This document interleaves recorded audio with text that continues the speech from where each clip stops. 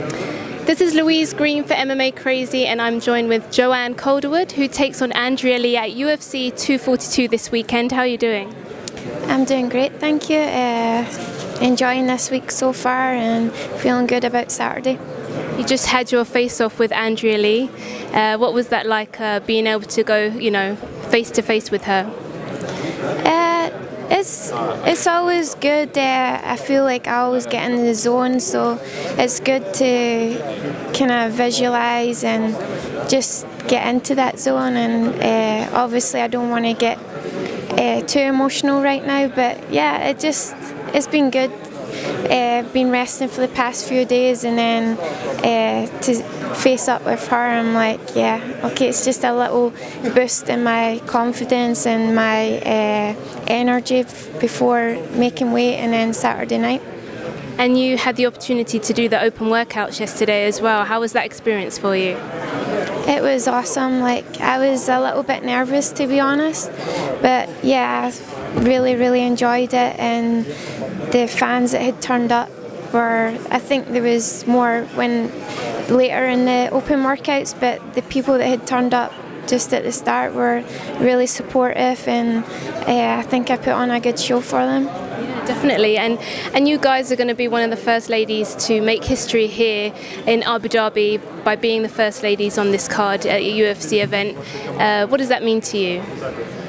I'm very grateful to be part of this amazing card, and it's history in the making, and I'm grateful for throughout my career. There's been other times that I've been part of history in the making, and it's going to be good to tell the grandkids. And Andrea Lee, she's ranked just under you in the division. What did you think about her as being your next opponent? Obviously, she's won all of her UFC fights so far.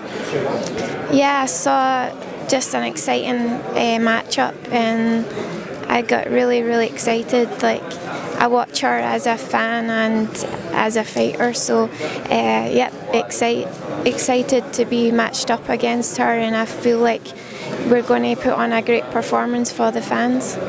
And you are both predominantly strikers. How do you think your skill sets, how do you think your styles will match up on the night?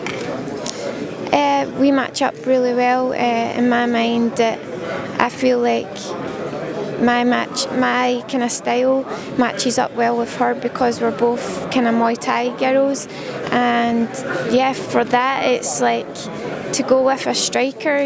We're both going to have success in the striking department for sure, so that makes like it a back and forward battle, so I feel like that's why it's going to make it so exciting.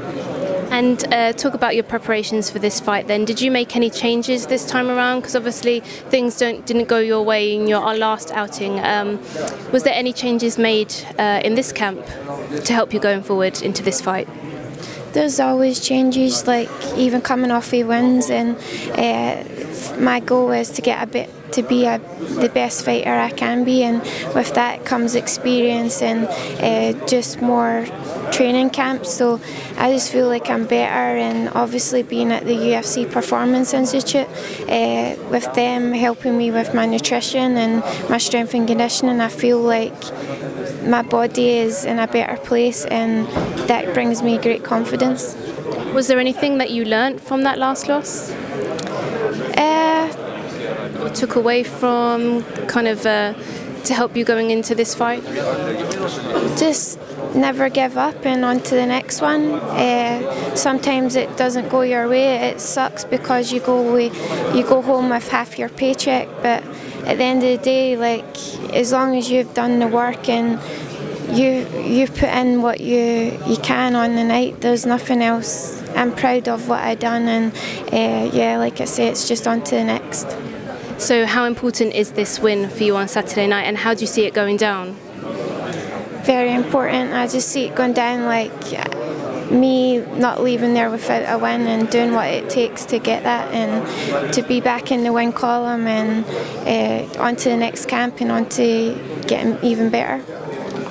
Well, we look forward to seeing your fight on Saturday. Thank you for talking to us.